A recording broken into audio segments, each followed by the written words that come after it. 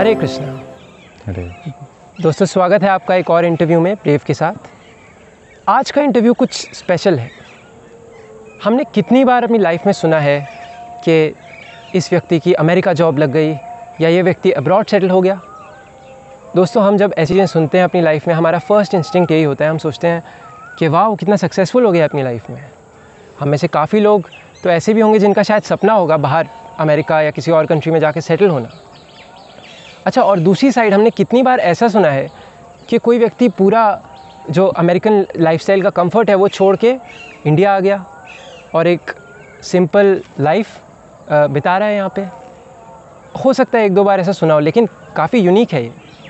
आज के जो हमारे गेस्ट हैं वो ऐसे ही एक विदेशी हैं। वो अमेरिका में, he was born in America and for the last 3 years he has been living in Mayapur Dham.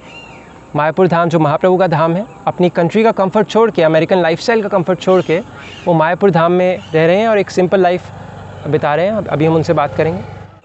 I am sure आपके मन में बहुत सारे क्वेश्चंस उठ रहे होंगे कि भला कोई क्यों अमेरिकन लाइफस्टाइल का कंफर्ट है जिसे ज़्यादातर इंडियन चेस करते हैं, वो छोड़ के इंडिया में आके एक सिंपल लाइफस्टाइल लीड करेगा।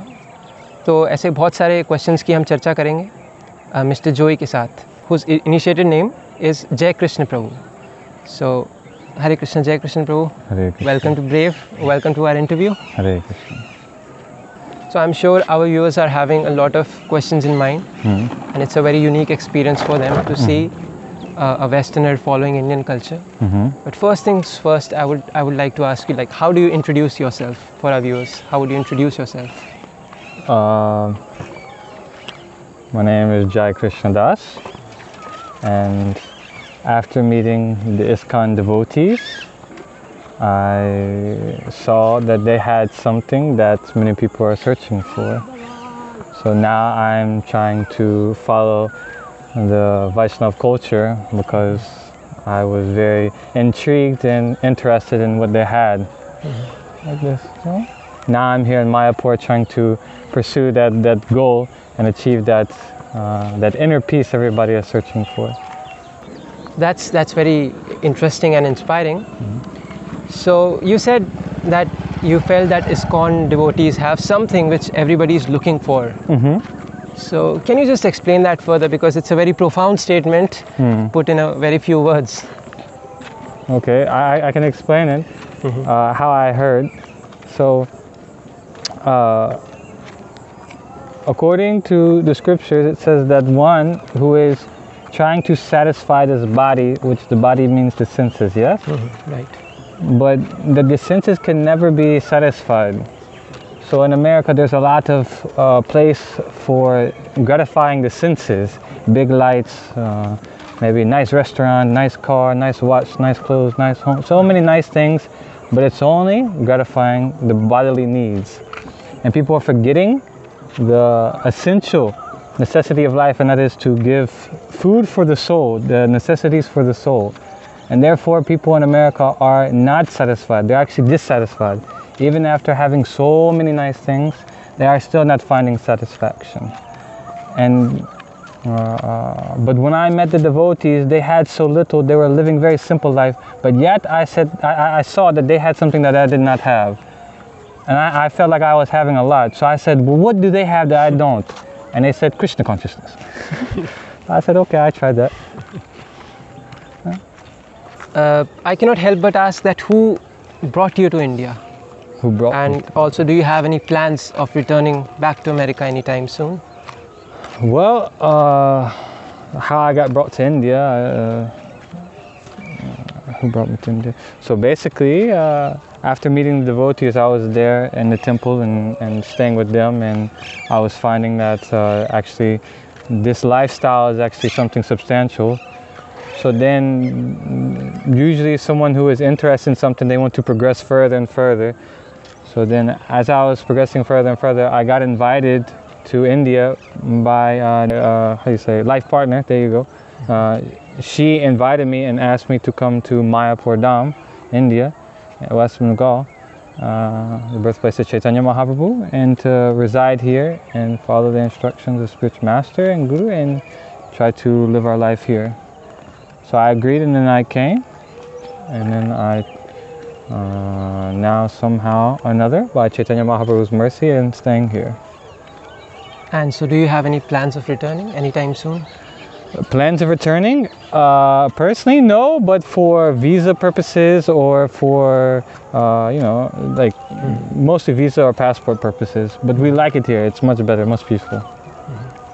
So for the last 3 years, you have been living in Mayapur Dham, which is also known as you mentioned, Chaitanya Mahaprabhu's Dham. So yeah, I can see around. It's a beautiful place. Yeah. Can you tell for our viewers what is so special about this Mayapur Dham?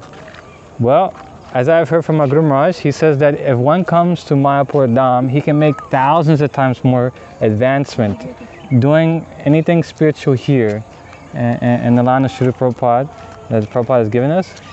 And if we can make thousands of times advancement if we stay here and do spiritual bhajan, sadhana, and that this place is most special. Or out of India, West Bengal is very special, and out of West Bengal, Mayapur is most special. And Mayapur is so special out of the whole universe because Chaitanya Mahaprabhu came. And Chaitanya Mahaprabhu inaugurated this Sankirtan movement, and it is the prime benediction for humanity at large. Because it's giving something very rarely achieved, but everyone is searching after. So I think you have a very nice exposure of both the worlds. You have seen both the worlds. My question is how your life was over there when you were in America, and how it is right now. How does it compare to what it is right now? Well, and I can say that in America there may be a lot of facility and comfortable life, but comfortable life and facility for material comforts and economic development, high position and money. This is not meaning happiness, because even people in America who are very wealthy, they are dissatisfied. They're not happy. They're simply smiling because they're getting money, but that's not real happiness. And even millionaires, they're taking their own lives. They're committing suicide. So this is proof that actually these material comforts and this money is not the cause of our happiness.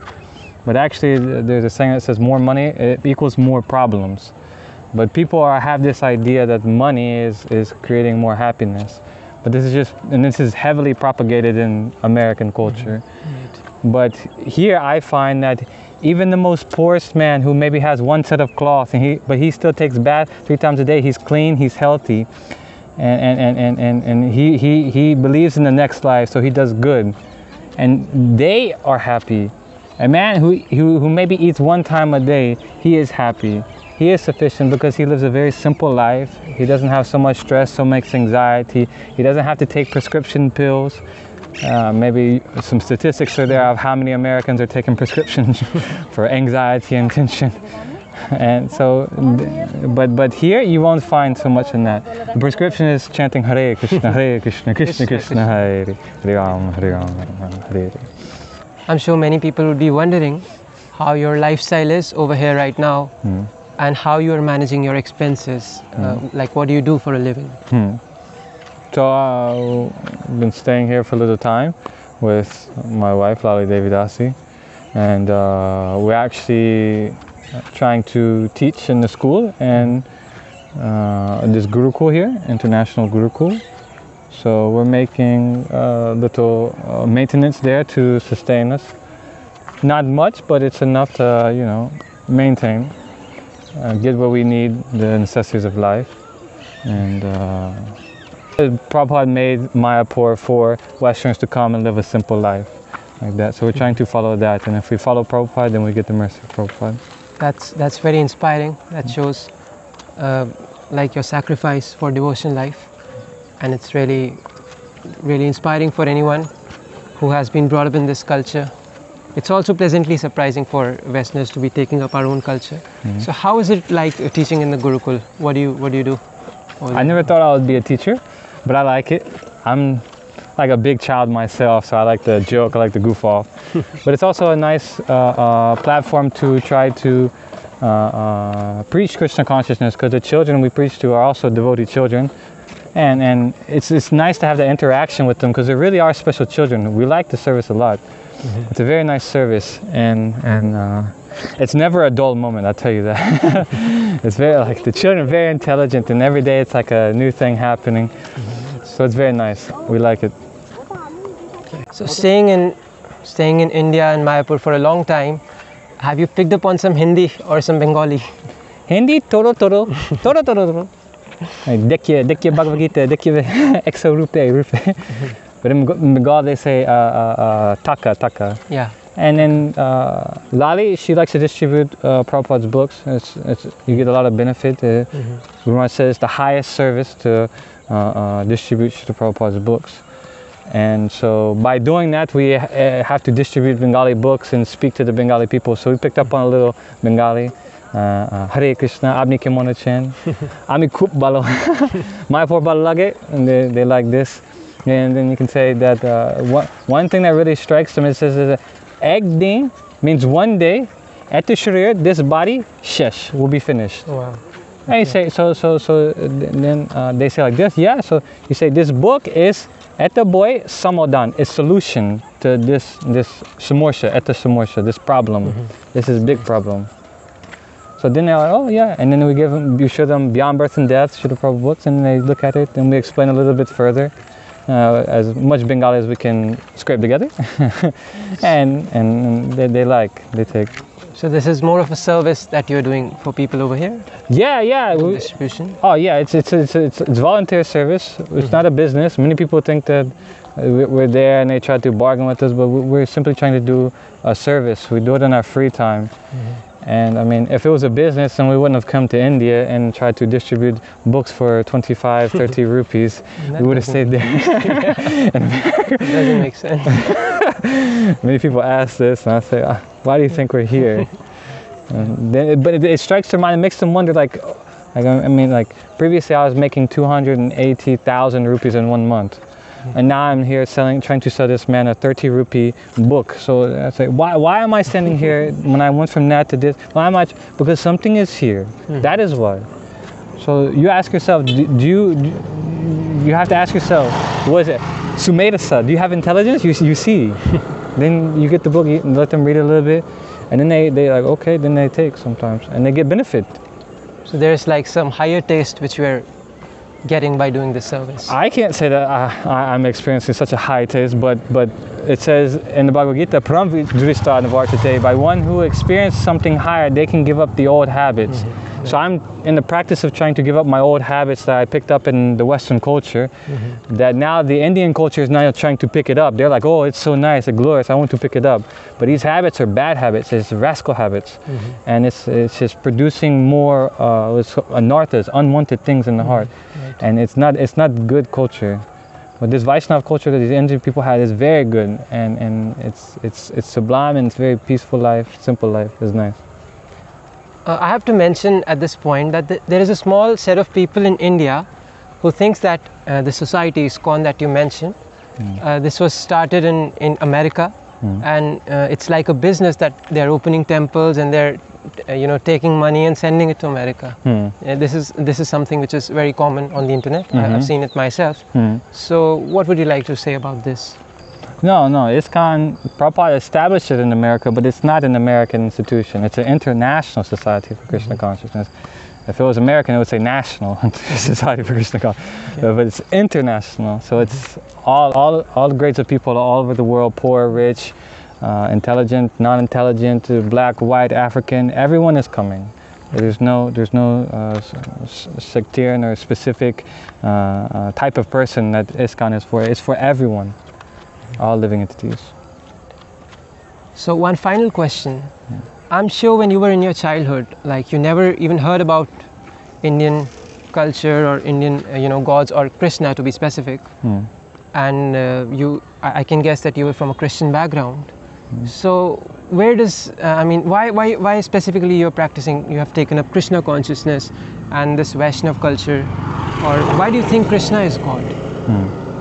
Yeah, my mother, she was Southern Baptist, and so she actually was quite religious when she was growing up. Her grandmother raised her. So, but I wasn't so into the Christianity. It's difficult to get into.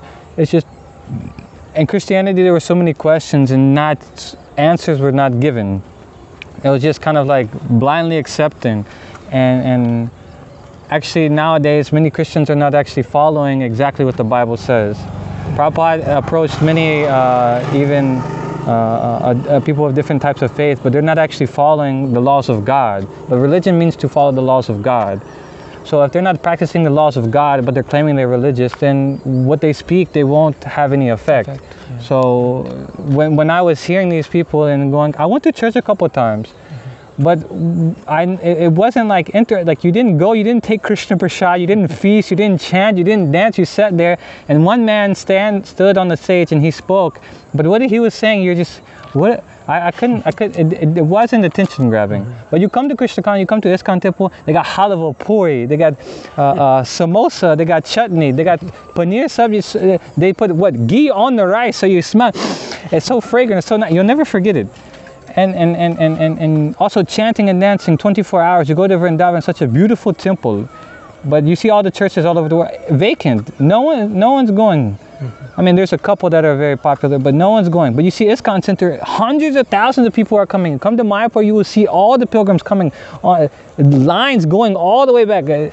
So many visitors are coming. So you can't find that anywhere else, and that's why ISKCON is very popular. Then Krishna, why Krishna is God? Yeah. That's a very important question. So I can basically say, like, I don't actually have that realization that Krishna is God, but because Prabhupada has that realization, and he is so firmly fixed. And when associating with Prabhupada, you can feel that Prabhupada is not a normal soul. And he speaks, and the way he speaks, and if you associate with him through his words, his lectures, his books, you will find that what he's saying is true. Some devotees are reading some, and they say, hey, this is true. That